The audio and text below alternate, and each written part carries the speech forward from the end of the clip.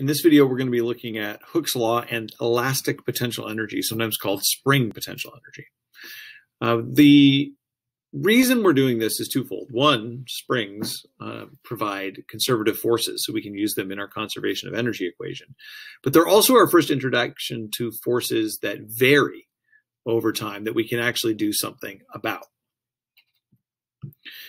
We've already learned about kinetic energy and gravitational potential energy, and we're learning today about how the work done on a spring stores energy in what we call elastic potential energy.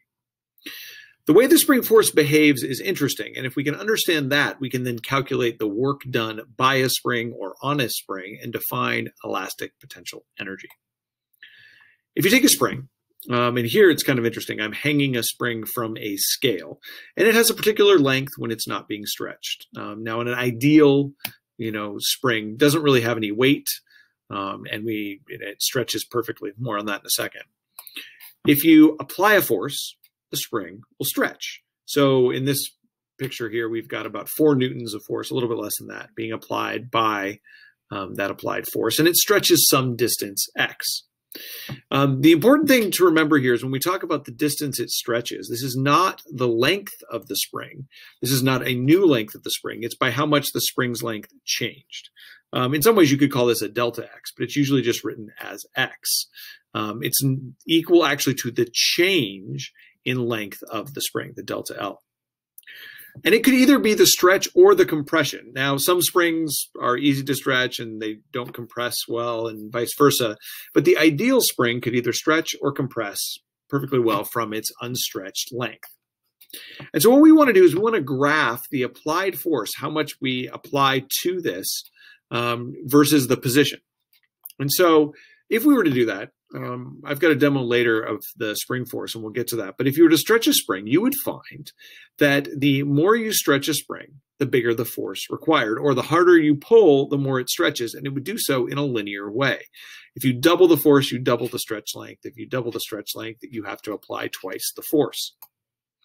And this means that the applied force is not a constant force, but it is directly proportional to the stretch length, which is something we can deal with. We're pretty good at looking at linear relationships. So if we look at this and we think of this graph as a line, we could write it as y equals mx plus b. But of course, we don't want y's, and we do want an x. And m should be the slope and b is the intercept. Well, the way we're defining this is that unstretched, no x, is when we're applying no force. So in theory, there should be no intercept, or an intercept of 0. And so we say that the applied force is equal to some constant, k, times x. We'll figure out what that constant is in a second. But by Newton's third law, if this is the force applied on the spring, then the force that the spring applies should be equal and opposite. So negative of kx. And this, that the spring force is negative kx, is really what we want to focus on today. This is called Hooke's law, named for Hooke, I'm imagining, for an idealized spring. It means that if you stretch it one direction, it applies a force in the opposite direction. And that's what this picture is. If you pull down on the spring, it pulls up on you. So Hooke's law, spring force is equal to negative kx. What is the negative sign about? It is all about this concept of a restoring force. And the spring force is not the only force that is a restoring force. There are other forces that behave this way, but it always wants to bring it back toward equilibrium. The spring force and x have opposite directions. You pull to the right, the spring force is to the left. You just place it to the left, the spring force is to the right, or up and down, and so on. So if this is equilibrium, an unstretched spring just lying there, if you pull it stretched to the right, you get a spring force to the left. If you compress it to the left, you get a spring force to the right. That's how Hooke's law, how springs behave. So what about that spring constant, that thing K? Well, every spring has one, and every spring is a little bit different. It measures how stiff the spring is. The bigger the K, the harder it is to stretch at a given distance. And we kind of define it as the applied force divided by how far you can stretch the spring. So a really loose spring, you apply a small force, it stretches a really big difference. So that's a very small spring constant. If you have a very stiff spring, you have to apply a really big force to get it to stretch the same distance. So K is units of newtons per meter, the number of newtons required to stretch a spring a meter. Be careful, though. We've got two things that are labeled as Ks in this kind of field of study. We've got little k, which I often write as sort of a script K, almost a cursive K, to make sure it's clear that it's different. It's a lowercase. And it's not equal to capital K, which is usually what we write for kinetic energy. Kinetic energy is in newtons times meters or joules. This is in newtons per meter. It is a ratio of force per length.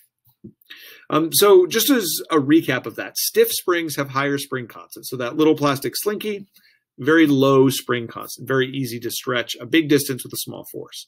But the kind of big springs that would be with a vehicle, a car, a bus, what have you, those are going to be very stiff and have very high spring constants. A big force doesn't move it too much. So this leads us to Hooke's law. This is a graph that I generated by attaching a force probe to a spring and a mass on it and sort of moving it up and down, letting it oscillate up and down and recording a bunch of points. And so what we have is that when the displacement is positive, which for me was up, the spring force is pushing down. When the displacement was negative, meaning the mass gets pulled down, then the spring force is back up. And we look at the slope of this line, and the slope of this line is about 39 newtons per meter. Negative because it's showing the F equals negative kx format, which means K is about 39 newtons per meter. And you don't know this, but the box that I got the spring out of said that it was a 40 Newton plus per meter plus or minus 5 spring. So it has an error or uncertainty of about 5 newtons per meter. So this is indeed about a 40 Newton per meter spring constant. And we can see the relationship between force and position here. I actually have a whole box of springs of different spring constants, and here we can see two of them, right? We have the one from before, about 39 newtons per meter of spring constant. Then we have another one that's about, this one says 27. I think this one was 30 newtons per meter, plus or minus 5.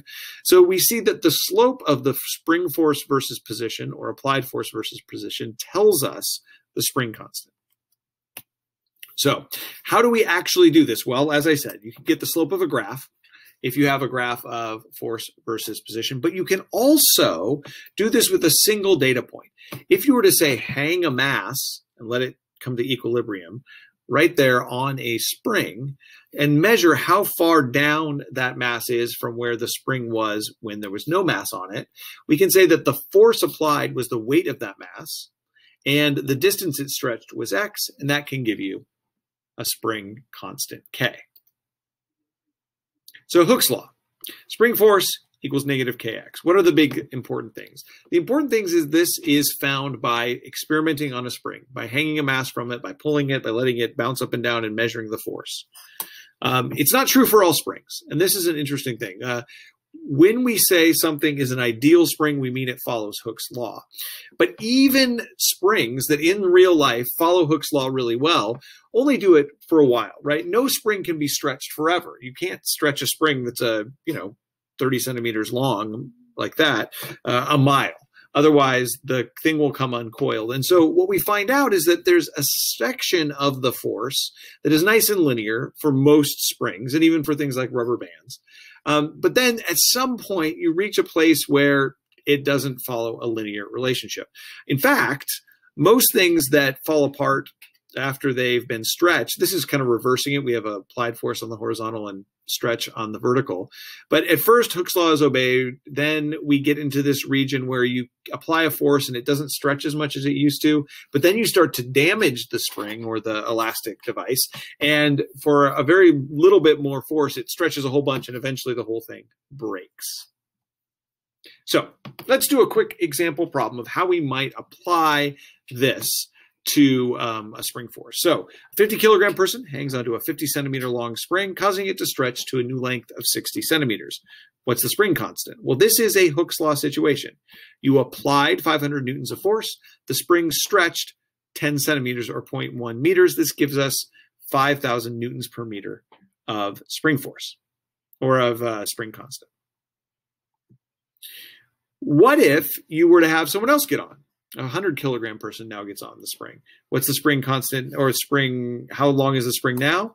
Well, the same spring constant, 1,000 or 5,000 newtons per meter, but this time we have 1,000 newtons of force. So we stretch 0.2 meters from equilibrium, which we add to our 50 centimeters to give us 70 centimeters of stretch.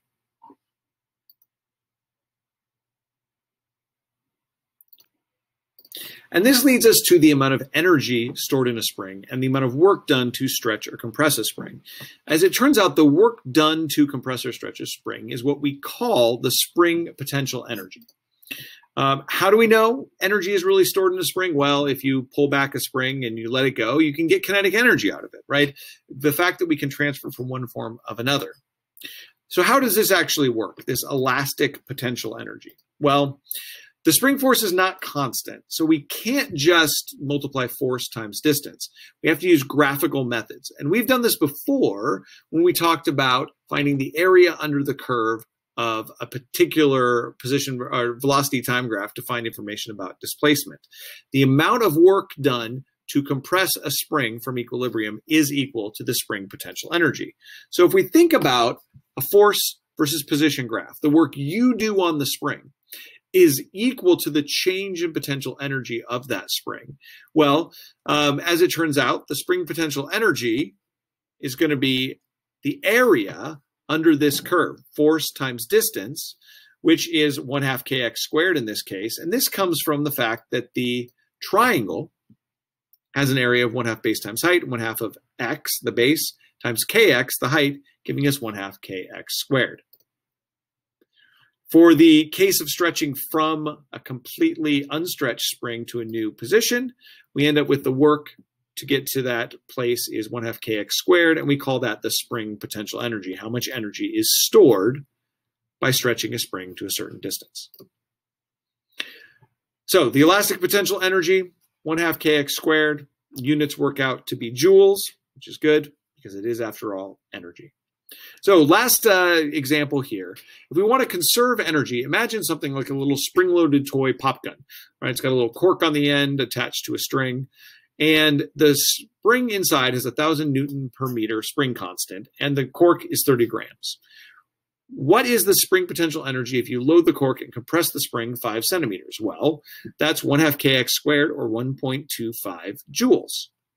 But what is the resulting muzzle velocity, or speed that the cork leaves the pop gun if we let it go? Well, for that, we need to do a conservation of energy problem. We start with spring potential energy. We end with kinetic energy. So we get final velocity is the kinetic energy, right, final, divided by times 2 divided by the mass. Well, the kinetic energy was the initial potential energy, so that's that 1.25 joules. And we get a value of about 9.1 meters per second. All right. That's it for the spring potential energy and Hooke's law. The big thing to watch out for is that Hooke's law is for when things are sitting in equilibrium, how much force does it take to stretch a certain distance? Conservation of energy is what happens when you let work be done on a spring.